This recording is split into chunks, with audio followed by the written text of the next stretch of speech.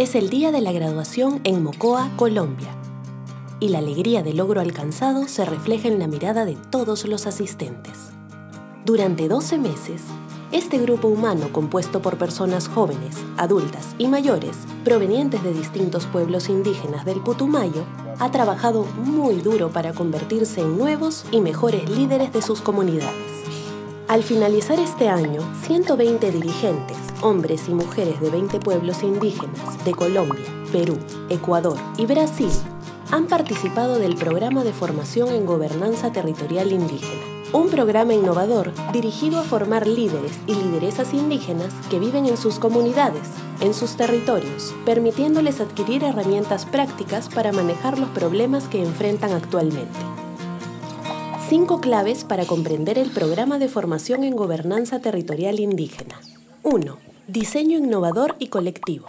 La etapa de diseño del programa se inició en el 2014 y duró 2 años, durante los cuales Forest Trends trabajó conjuntamente con WWF y con organizaciones indígenas y socios universitarios de los 4 países para delinear el programa y lograr el contenido curricular idóneo para formar nuevos líderes en un mundo cambiante. Este currículo abarca 10 temas que incluyen, entre otros, gobernanza territorial y comunitaria, derecho indígena y el marco legal, economía indígena, administración, cambio climático y políticas públicas. 2. Formación para quienes viven en el territorio.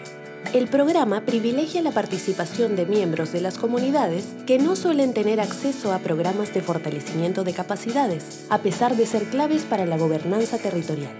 De los 4 participantes elegidos por sus propias comunidades u organizaciones, por lo menos 1 debe ser mujer, 1 debe ser joven, 1 debe ser un anciano, portador de los saberes tradicionales y 1 debe ser autoridad.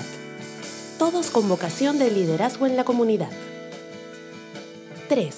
Duración 12 meses. Con una propuesta metodológica de alternancia. A diferencia de otras capacitaciones que solo duran días o semanas, el programa de formación en Gobernanza Territorial Indígena tiene una duración de 12 meses. La formación comprende 6 momentos presenciales y 5 interpresenciales. En los momentos presenciales de una semana cada 2 meses, los estudiantes se reúnen en un centro de capacitación o en una comunidad con los profesores de los diversos módulos. En los momentos interpresenciales, cuando los alumnos regresan a sus comunidades, continúa la formación a través de prácticas comunitarias con el acompañamiento de un tutor indígena.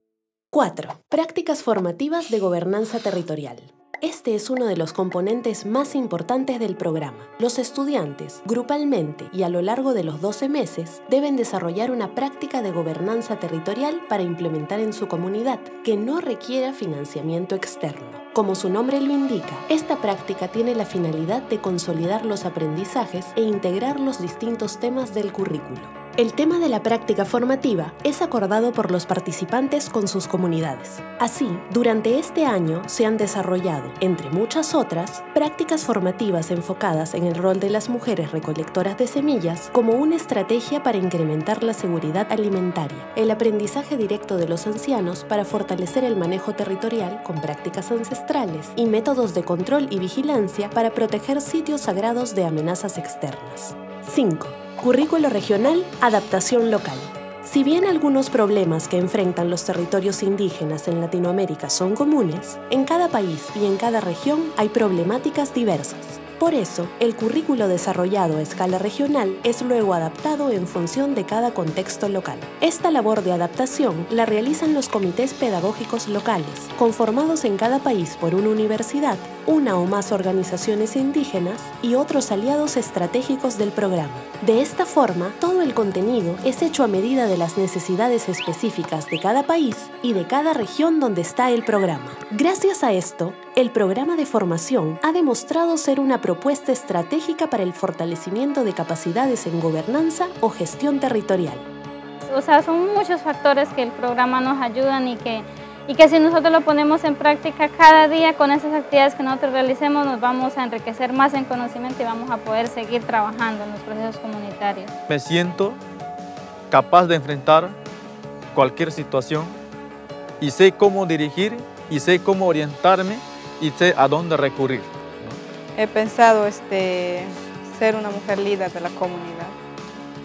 asumir un cargo, porque hoy en día también las mujeres tenemos derecho a recibir un cargo, ¿no?